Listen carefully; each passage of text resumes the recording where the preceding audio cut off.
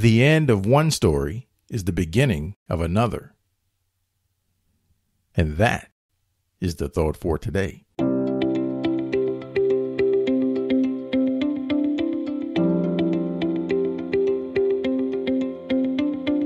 Welcome to 7 Good Minutes.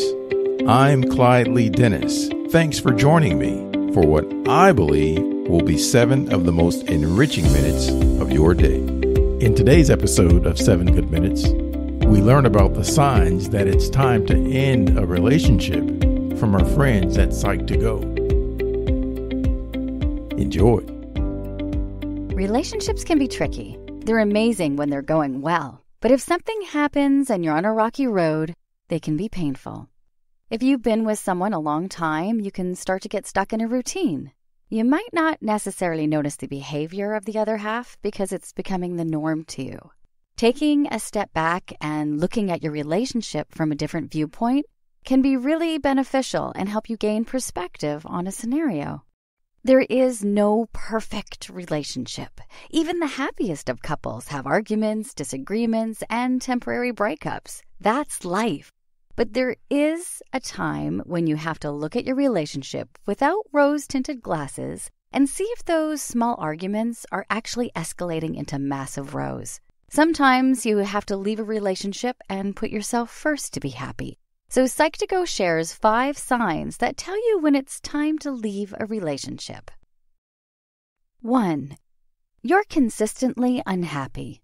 Any relationship, be it friends, family, or romantic, should bring you happiness. You should look forward to seeing your partner and enjoy spending time with them.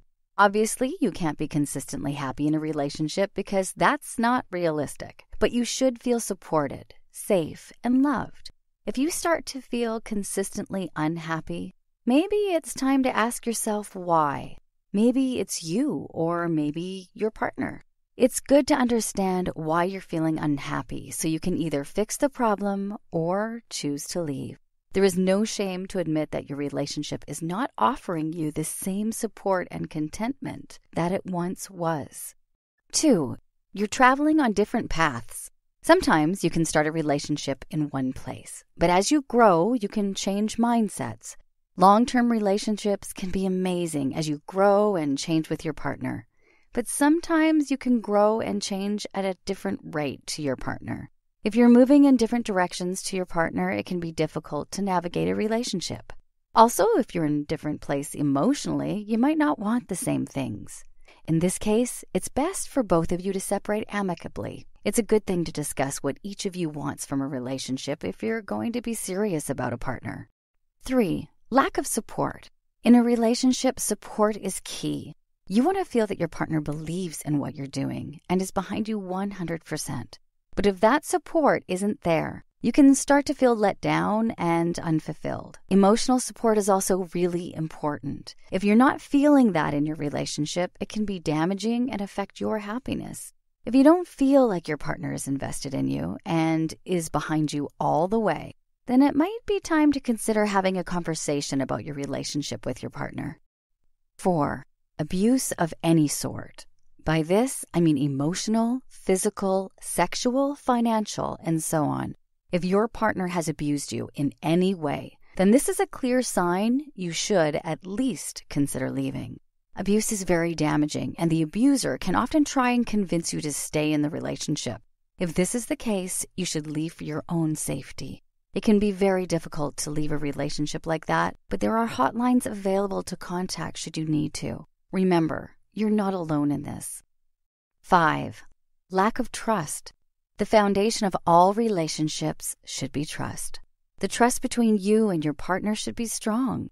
If it isn't, that could mean you doubt their actions. As a result, this could possibly lead to jealousy. If you don't trust your partner, you could work on it and try to rebuild it. Losing trust is often a sign that something is wrong within your relationship, and you'll need to address it.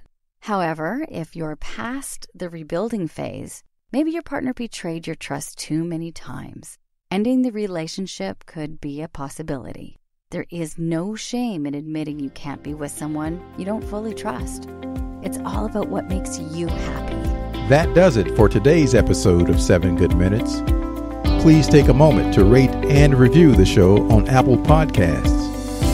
If you have questions, you can ask those by going to 7goodminutes.com/askclyde or get me on Twitter at Clyde Lee Dennis. Until next time, let's be civil to one another out there. Thanks for listening.